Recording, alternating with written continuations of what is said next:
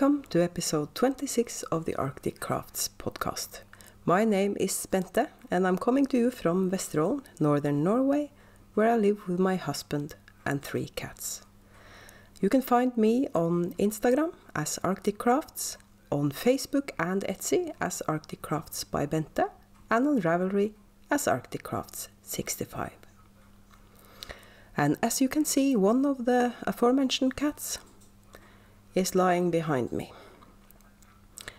So that's his spot. And today is an overcast day, and we've had lots of snow.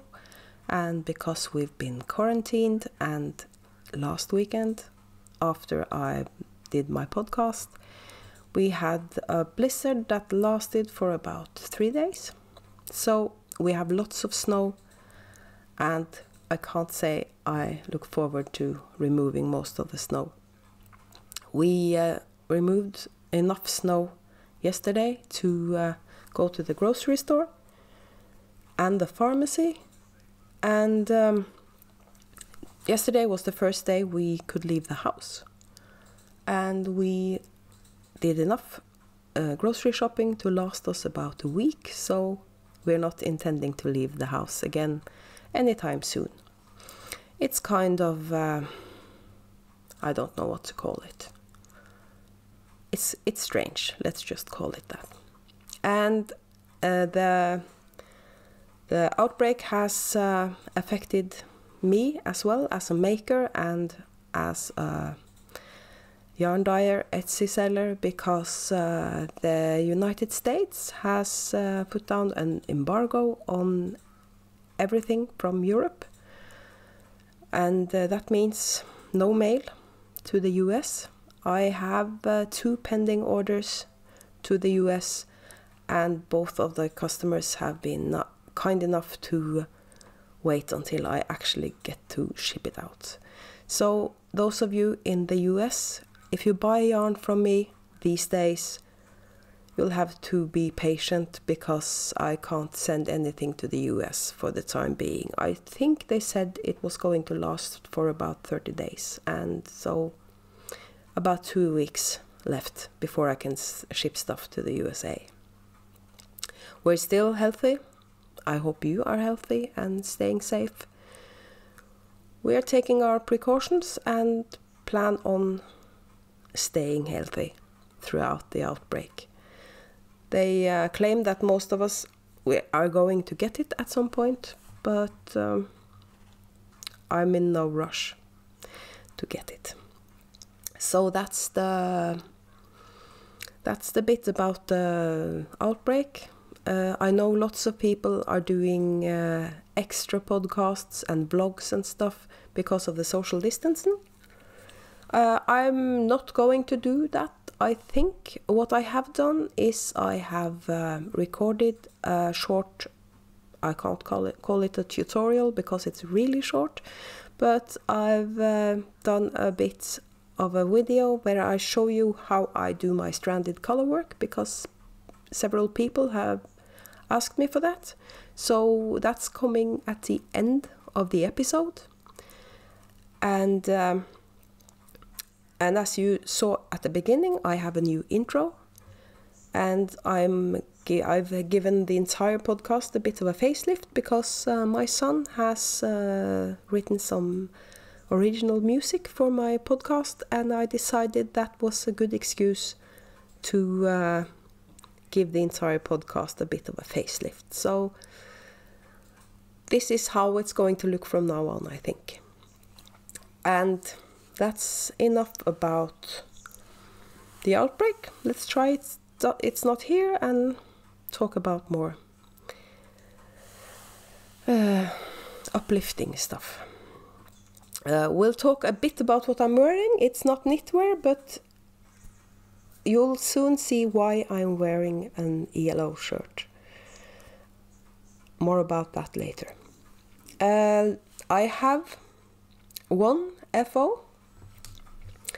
I finished my 12 and 20 socks. It's the Lemino socks by Sarah Jordan. And the yarn is Martin Slab in the colorway Carousel. And that's my FO for this time, because it's kind of boring to be cooped up in the house all the time. Even though we're introverts and have no problem staying at home and not meeting anybody, it's kind of boring. So I've had a bit of castanitis, I'm sorry to say. So the rest of the stuff I'm going to show you are works in progress, and 2 of them you haven't seen. Let's start with, we'll just take it in the order they're placed. Come to think of it, you actually have seen this, I think, because I remember the bag from my friend Dan Wilson in the US. It's the Desert Diamonds cowl by the Crazy Socklady. And it's in my colorways Brickyard and Peony in my Fine Merino DK. And this is the project I used to show you how I do my color work, because there's a nice contrast between the colors and short intervals between the colors, so it was perfect to show you how I do my stranded color work. This was getting some love, but I cast on something new. So, as I was saying, castanitis. But I'll wait until last showing you my newest cast on. This is my crochet project, and as you see, I've done a bit more work on that. It looks really complicated, but it's not that difficult. If you're a new crocheter, I wouldn't make this, because there's a few tricky stitches. But you can see now, you can see the color changes have started. It's lighter pink at the bottom. And this is going to take me some time, because I'm in no rush to get it done, and it's cotton, so there's still some time left before summer season, and I'm planning to have that done sometime this summer.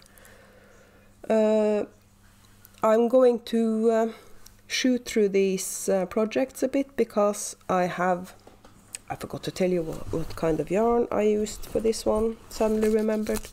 It's the Cotton Kings Color Bomb, and it's 50% cotton, 50% acrylic.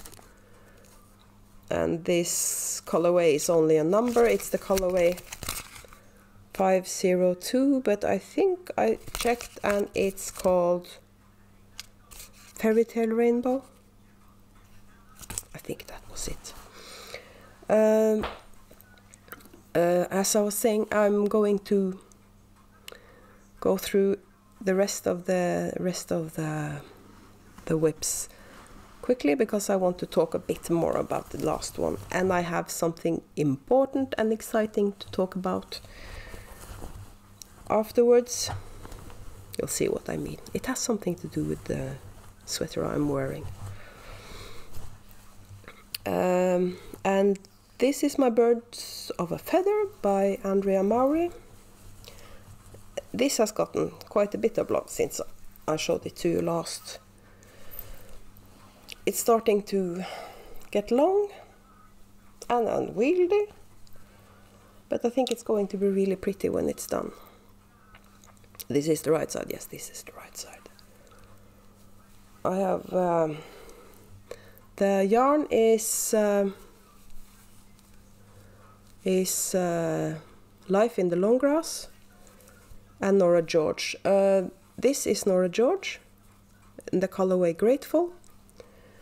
This is Life in the Long Grass Noon, and this is Life in the Long Grass. And if you remember, I've only shown you the yarn band because I didn't want to pronounce it, but I've checked. It's pronounced Lughnasa, and it's a Gaelic festival taking place on August 1st every year. Look at me doing research, being a professional. Aren't you impressed? I know I am. And I'm going to put down below how it's written and everything. So I always do when I show you stuff. And now we're getting to the latest whip. I cast this on yesterday. And it's in a Ravenclaw bag that I bought at a gamer's shop in Tromsø while we visited my oldest son. And I'm a Ravenclaw. Yes, I'm one of those people. I actually checked. I went to Pottermore, did the survey, and I'm a Ravenclaw. And this is a sweater I've been wanting to do for quite some time. It was in DK, and I didn't want another DK sweater, but this sweater was so beautiful. It's the Pinewood by Andrea Yetman. And DK sweaters, I probably won't be wearing it because it's too, those sweaters are too warm for me. But then I realized I could knit it in my Polldale Sport because it's I think it's woolen spun, and it's kind of fluffy, so I can get away with knitting this sweater in a sport weight, and it won't be as heavy and it won't be as warm. And if you think these colors look a bit familiar, if you are a returning viewer to the podcast, you've probably seen the Jessamy shawl that I knit in my own yarn for Melinda Meeser of Rye Flower Knits. Well, I love that shawl so much that I decided I'm knitting a sweater in the same colors. This color is not showing up too well on camera. What if I put a skein closer to the camera? It won't focus, of course. So that didn't help. I'll put in a picture of the Jessamy shawl so you can see what the colors actually look like in real life. As you can see, I'm using guacamole, and the other colorway is a rock garden, just as in the Jessamy shawl. And I'm going for the same subtle contrast as the designer had in the sample sweater she knit, because I love that subtle contrast. And this is sport weight, and I think this is going to my gauge is a bit looser, but the pattern, it doesn't go. I'm knitting the largest size, and I won't mind if the sweater is a bit looser than the largest size. That's the only thing, negative thing I have to say about the pattern, is that it's not really size inclusive. But then again, it's a free pattern, so I guess you can't demand the designer using a lot of time and effort grading a pattern to a lot of different sizes if they're going to publish it for free. And so I guess that's the reason why it's not that size inclusive, because it's a free pattern. Sorry about that. I just had to have some coffee. Put it on that side. And now it's snowing again.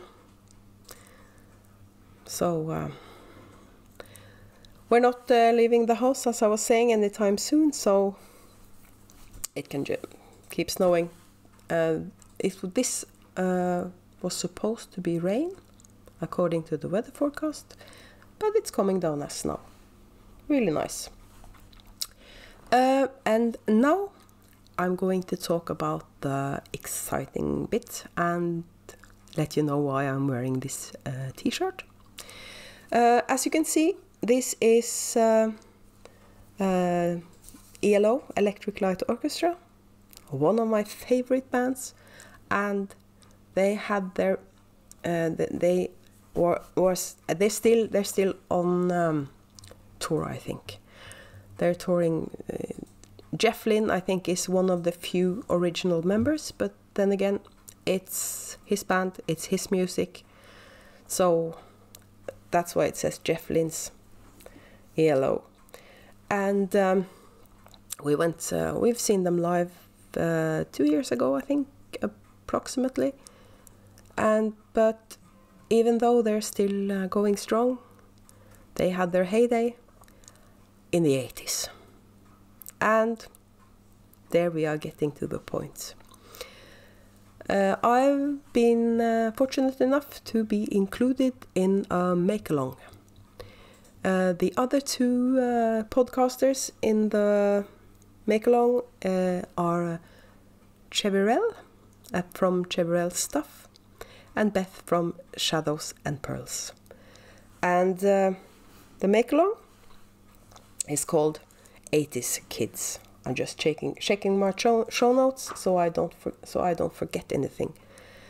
And I of course loved the idea because I'm really an 80's kid.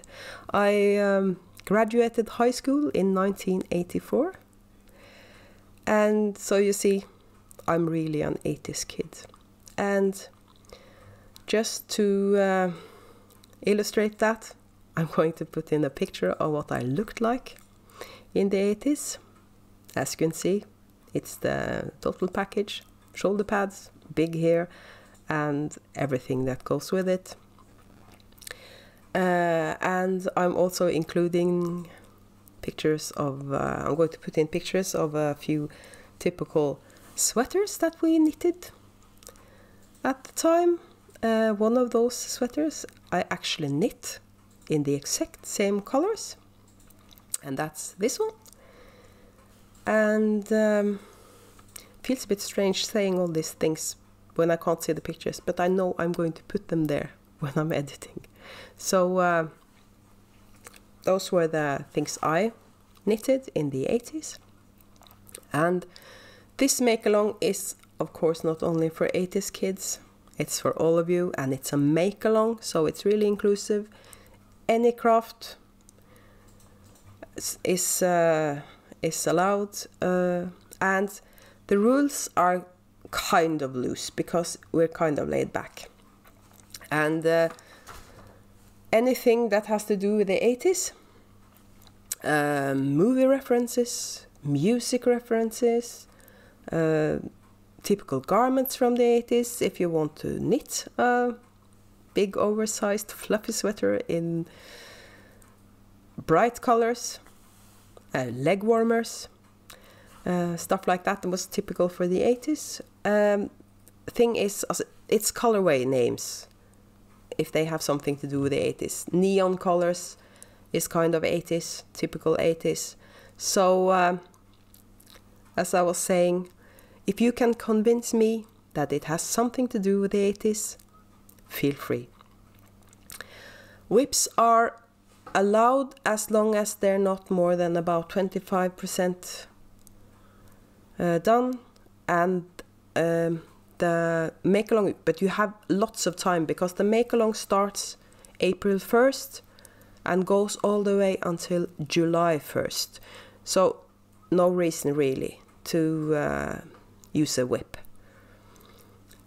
unless you started a blanket in neon colors or something, because that would be eligible because of the colors. But again, you have plenty of time to finish a sweater in that time.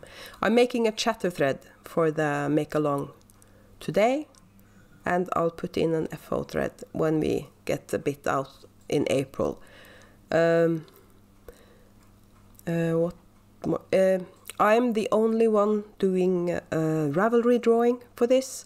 Chevyrell is only doing Instagram. The hashtag, by the way, is, I'm putting it down here, it's 80's Kids Mal, one word. And Shadows and Purls, she's also doing YouTube.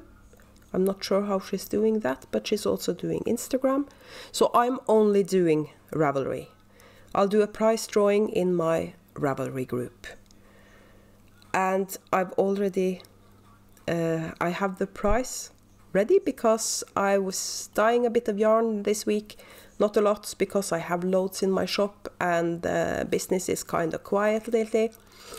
But I needed some bright colors, and then I was talking with Chevyrell about the make-along, and it dawned on me, I have the perfect colorway and it hasn't gotten a name yet. So this is the price for the make-along, because it's sparkly and it's bright colors, and this colorway hasn't gotten the name 80's Kids. And I dyed it up in 3 different bases. I have my platinum sock, my gold sport, and sparkly, silver sparkly. This skein is not going into the shop, however. This is going into a safe place and is staying there until the July 1st when I'm drawing the winner. I'll add some bright colored progress keepers and a bit of extras that are also 80's related to the prize packet.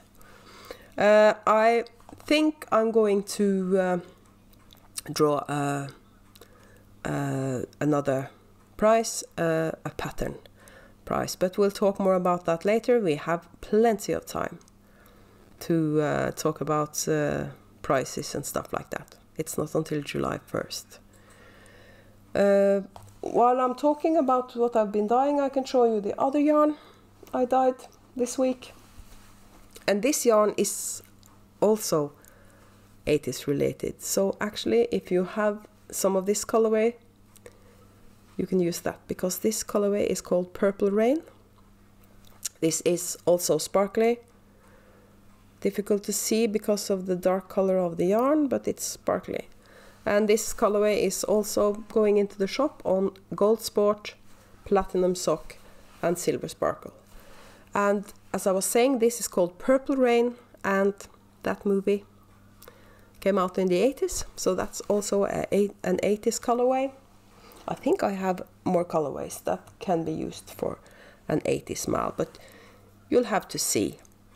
And you can, and I think if you use my yarn in this make-along, you can enter twice. You can enter the project twice if you use some of my yarn for your project. And then you can actually double dip, because I also have the Arctic Crafts knits along in my Ravelry group, where you can put in any projects you make with my yarn. And that's in my Ravelry group. You can find it if you search the group tab on Ravelry and write just Arctic Crafts podcast, you'll get it. And I recommend you checking out the other podcasters, Chevyrell and Beth. I'll link both those podcasts in the description box below, so you can check out them as well. And I think that's what I wanted to say about this knit along, or sorry, make along. You can stitch, you can sew, you can crochet, knit, weave. The sky's the limit, really. If it's 80's related, you can put it in there. And as I was saying, a chatter thread is going to be put in sometime this weekend. The chatter thread is going to be put in my Ravelry group. And I'm not sure I'm going to do a lot of dyeing while we're... I might get bored out of my skull and do some dyeing. But I have, as I was saying, I have loads of inventory in my shop. So if I'm dyeing this week, this coming week, it's going to be because I want to, not because I have to. And I think that's it. I just have one more thing to show you. You remember last time I was telling you when we got back from Brighton, and I was showing you the yarn I bought in Brighton, and I was showing you 2 skeins of Life in the Long Grass, Hinterland in the colorway River Rock, and that I was regretting only buying 2. Well, the third one has arrived. I ordered a 3rd skein from Yak in Brighton, and now it has arrived. So, obviously, the mail is still running, at least in Europe.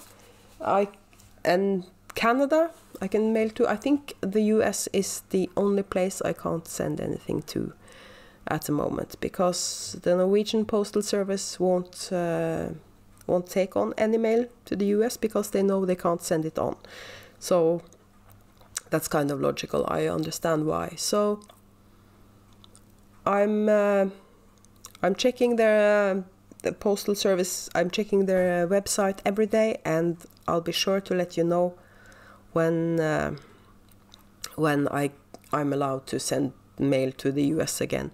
And one more thing I did in my shop. I put out an Instagram post about it yesterday, but I'm going to mention it here as well. My Etsy shop, I've been using Norwegian krona as my currency. It doesn't affect you that much what currency I use, or it hasn't done so far, because Etsy is converting. So you always get the prices in your currency, no matter what the currency is. And because the Norwegian krona has dropped really fast because of the outbreak, and it's been a bit unstable for the last few months, I decided I wanted to change my shop currency from Norwegian krona to euros. Because euro is a much more stable currency than Norwegian krona. The thing is, when I converted my prices from Norwegian krona to euros, that of course affected the currency conversion to your currency, because the euro is more stable and more, what should we call it? It's more valuable, sort of. I don't know the words. English is my second language, as I keep telling you. And that makes it look like, for some of you, that I've hiked my prices, that my yarn is more expensive than it used to be. For me, it's not. I've only changed the currency from Norwegian krona to euros. So depending on the conversion rates, it might look like my yarn is more expensive. I did a bit of research before I changed my prices. I checked the conversion from Norwegian krona to US dollars and Canadian dollars and pounds. And then I did the same after I changed it to euros. And yes, the prices went up in those currencies. But I have to look at the bottom line. I can't take a loss because of the unstable currency. So I'm going to keep my prices in euro for the foreseeable future. That's what I wanted to say about my shop. And I've shown you the yarn, and that's it, I think. Now I'll just put in the tutorial video, how I do my stranded colorwork, and my husband was my camera. He was holding my camera because I couldn't figure out how to mount the camera while I was showing you this. So my husband was sporty, and he was my camera support, tripod. He was my tripod. And he's here, by the way.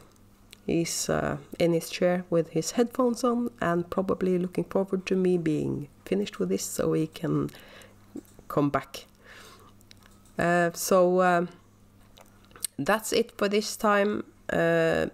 If I do, I might do some filming if I get really bored, and I'll just include that in next week's episode. And I have nothing more on my show notes, so hopefully I haven't forgotten anything. So until I see you next Friday, stay safe, stay healthy, and I'll see you. Bye. Several of you have been asking how I do my color work, so here goes. As you can see, I have both strands for the color work on my left hand, on my index finger.